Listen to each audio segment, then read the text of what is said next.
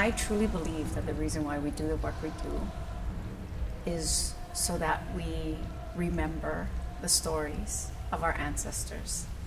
And in doing so, we move ourselves forward and we gain a greater understanding of who we are as a people.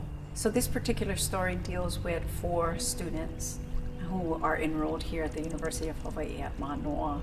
They engage with history, they engage with the newspapers, they engage in archival materials, and in immersing themselves in the language and in the culture, they're able to kind of unlock knowledge and unlock understanding of texts. And in that understanding process, they each go on a journey. And these particular journeys that happen take them to different times in our history. And those different times in our history are times where there is a shift in mana, a shift in a societal shift, where life is different for Kānaka Maoli. The entire journey as we follow the students is really about them coming to an understanding of what does it mean to be Kānaka Maoli in 2019. Taking part in this production is an honor because I get to experience not only the character as I would in a regular production, but the breadth of our ancestors who are embedded in the production, who we are characterizing, who we are portraying to the audience, to the university, and really to the whole world. We're really fortunate nowadays to have brilliant Kanaka minds who are thinking very rooted in our culture and looking very far forward.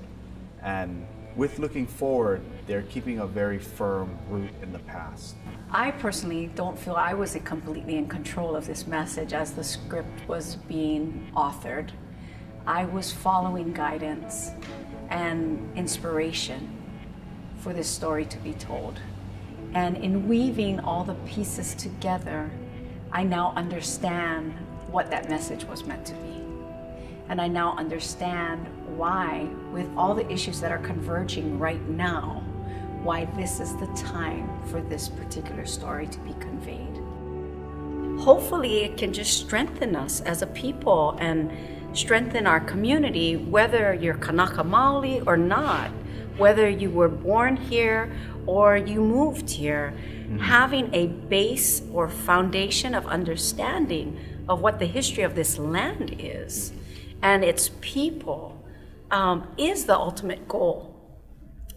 Education can only make us better people. And if we can open up a doorway for people to walk in, that's the major goal of the work that we're doing.